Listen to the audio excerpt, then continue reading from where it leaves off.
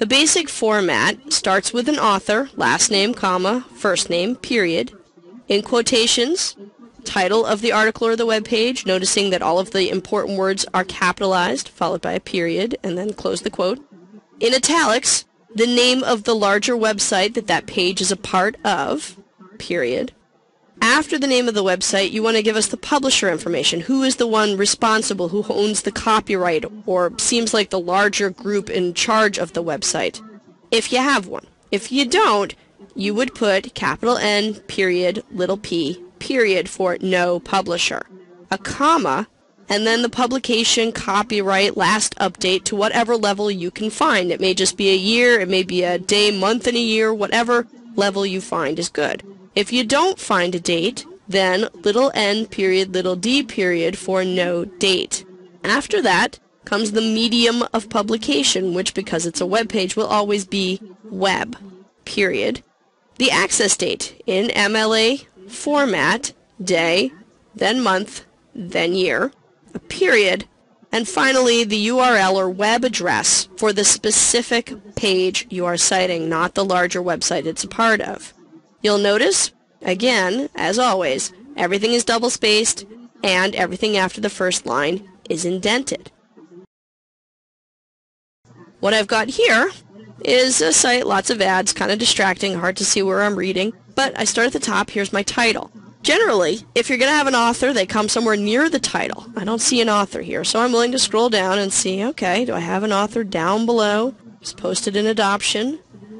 I have related articles. The information here tells me is a disclaimer. I know they're part of the iVillage family. And then I've got sort of an email address for thelaboroflove.com. I saw them up at the top. And the copyright is owned by this thing called Earth's Magic, Inc. I still am not seeing anything that says, hey, I'm the author, I am responsible for the writing of this. Because I'm lacking something that seems like a true author, I'm going to say this one doesn't have one. It starts with a title. And it's very close in correct MLA format. Finding your birth parents after adoption. I feel all of these are the important words, so I've capitalized them all. In quotes, period, close quotes. After that, I want the name of the website. Well, up here I've got thelaboroflove.com. We saw the Labor of Love at the bottom. I do have a main page here, so I think, well, main page. It's the main page here. And still I'm on thelaboroflove.com, so pregnancy and parenting from the Labor of Love. I would say thelaboroflove.com seems to be the larger website that this comes from, so I am comfortable giving thelaboroflove.com kudos as the name of the website. So, thelaboroflove.com. I use their capitalization, as you can see, capital T, capital L, capital O, capital L, a period, and then the little com. So, thelaboroflove.com.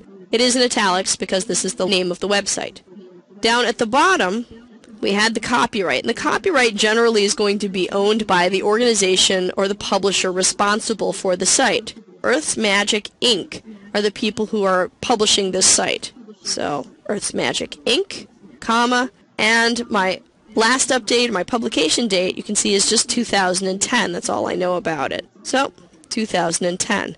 Again, this is a web, and today's access date is 8/2010, period. And then I include the address of the website. Because this is a longer website, you'll notice that I did manage to drop it and cut it so that it would break nicely. When you have long websites that will go for more than one line, you do want to try and break them at slashes, because that's the clean break. You'll notice again, we are all double-spaced and everything after the first line is indented. In MLA, you are trying to answer or fill in as much as you can with a website, but you'll notice that most websites are not going to give you absolutely everything, or if they do, you know, you're lucky. If you don't have, you can't put. If you don't have an author, you go on to the next thing you do have. If you don't know the publisher, you put the NP. If you don't have a date, you put an ND. Put what you can, do your best, just take it one step at a time, do due diligence, click around, see what's there. You may need to click in more than one place to get all this information, but it can be done.